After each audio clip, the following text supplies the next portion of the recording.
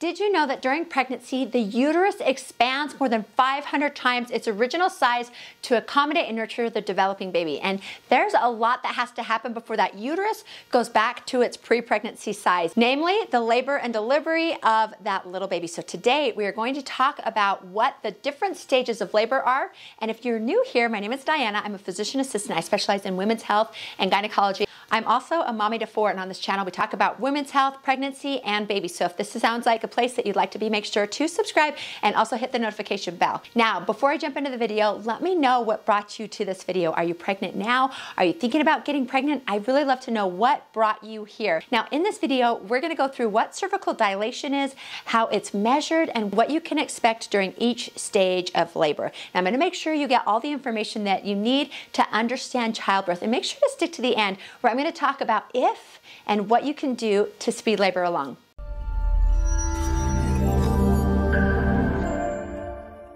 So when you approach the last part of your third trimester, you might start to notice false labor contractions, also called Braxton-Hicks contractions. Braxton-Hicks contractions usually get better with rest, and they don't become more consistent or stronger over time, and they don't lead to the delivery of your baby. However, when the time is right, you are going to begin to have real contractions or labor contractions. Labor contractions, they're stronger than Braxton-Hicks contractions, and they become more intense and regular over time. Let it out. Oh, it's happening!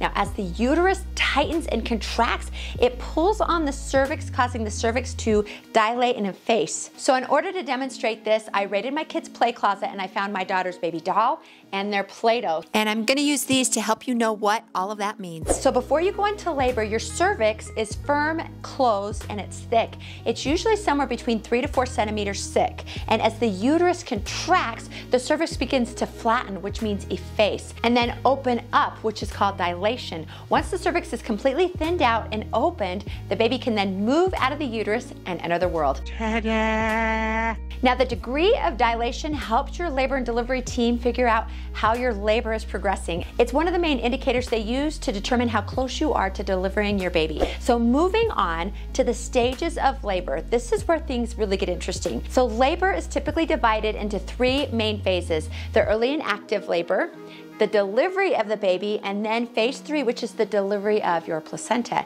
And how your cervix changes through the first stage is key to understanding how your labor is progressing. Now, the phase 1 of labor is actually broken down into 3 parts. And now this is really important because when you are in labor, your labor and delivery team will perform a cervical check to see how much your cervix is opened or dilated. And they're gonna check it occasionally to see how your labor is progressing and to know when it is time for you to push. So the more dilated your cervix is, the closer you are ready to push. So before labor starts, your cervix is closed or a 0. And as your labor progresses, your cervix opens more and more until you are fully dilated to a 10. And then you are ready to push and bring that baby into this world. So the time that your cervix goes from closed to 10 is phase 1 of labor. And it's broken into 3 parts: early labor, active labor, and transition. Now, please remember that the time frame for phase 1 of labor can vary significantly. If it's your first pregnancy, it's probably going to take a lot longer than if it's one of your subsequent deliveries. But in early labor, you might feel mild, irregular contractions that gradually get stronger and more regular. This part can last anywhere from hours to days. Now, during this time, your cervix is going to dilate and efface, beginning from 0 centimeters and eventually to reaching about 3 centimeters. You may experience some backaches, maybe menstrual-like cramps, and sometimes a feeling of pressure. The next part is active labor, and this is where things get more intense. So contractions become stronger and longer, and they're going to last about 45 to 60 seconds, and they're also going to become closer together, more about 3 to 5 minutes apart. Now here, your cervix is going to continue to dilate from about 3 centimeters to 7 centimeters, and this is typically where you're going to be heading to the hospital or birthing center if you're not already there. Now, in active labor, it's a good time to start using those breathing techniques that you learned in childbirth classes, and then to lean on your support person if you have one there.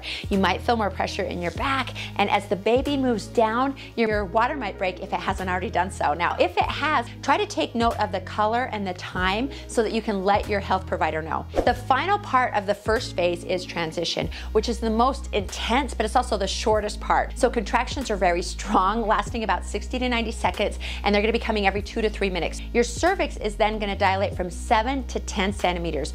During this time, you're gonna feel a lot of pressure in your low back and also in your rectum. Some people feel nauseated and even start to shake. Transition can be tough, but it's also a sign that you're almost ready to start pushing. So keep focusing on your breathing and rely on your support person and your labor and delivery team to help. Next is phase 2 of labor, which is the delivery phase. Now this is where the magic happens. So your cervix is fully dilated at 10 centimeters and it's time to push.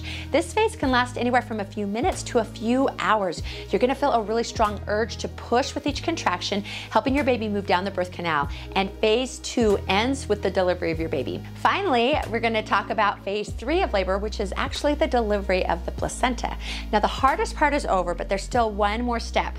After your baby is born, you have a few more contractions to help deliver the placenta. This is usually within 5 to 30 minutes after the baby is born. Now remember, each woman's experience with these stages can vary quite a bit. Some might breeze through one stage and spend more time in another. It's all perfectly normal. What's important is understanding these stages so that you recognize what's happening with your body so you can manage your expectations during labor. Now let's talk about how cervical dilation is actually measured during labor, which is super important for monitoring your progress. Now it's done by your healthcare provider during a pelvic exam. During the exam, one of your labor and delivery team members is going to put on a sterile glove to perform a manual examination, and they're gently going to insert 2 fingers into the vagina to reach the cervix. And what they're feeling for is how open the cervix is. So as I told you before, it's expressed in centimeters from 0, which is closed or no dilation, all the way to 10 centimeters, which means you're fully dilated and ready to deliver. Now I know it might sound a little bit intimidating, especially if you're concerned about discomfort,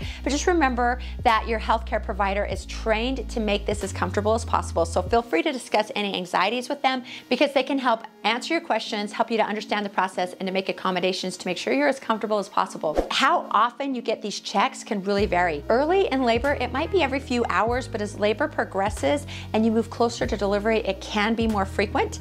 And the frequency of checks also depends on how your labor is progressing and if there are any concerns about you or the baby. And again, understanding the progression of your dilation helps your medical team make important decisions about your labor management. It also gives you updates on how close you are to meeting your baby, which can be incredibly motivating. One other thing to point out is some people do not want cervical checks at all. Make sure to talk to your OB or your midwife so that they know what your desires are for your delivery. Now, a lot of people ask me if it's possible to make labor go faster. Now, there are a few things to consider, and understanding these factors can help you manage your expectations and prepare you better for labor. So if this is your first pregnancy, dilation might take longer compared to subsequent pregnancies. For moms who've given birth before, the body has already been through this, it already knows what to do, and things might move a little bit faster. Second is your position during your labor. That can really affect how you dilate. So staying upright, walking around, or even changing positions can help gravity to do its job and encourage the baby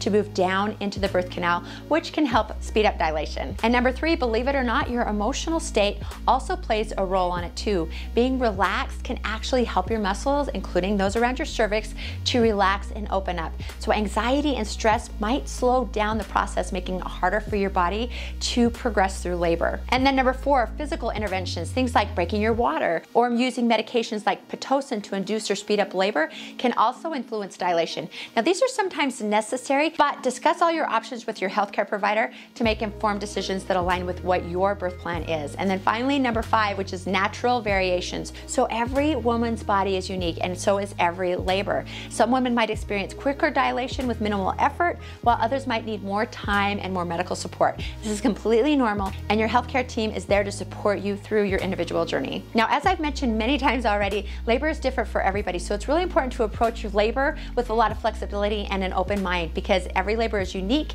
and while understanding the process of dilation is helpful, it's just as important to adapt adapt to how your body and your baby are progressing. So always discuss any concerns or questions with your healthcare provider. They're your best resource for information tailored to your specific situation. Now, if this is your first time to my channel, I have made an entire pregnancy series taking you through pregnancy week by week. I go over everything from baby development to your must needs for your pregnancy, and I'm going to link to that series right here. Go find that week that you're at. Maybe watch a few earlier videos just to get caught up. So click right here and I will see you over there.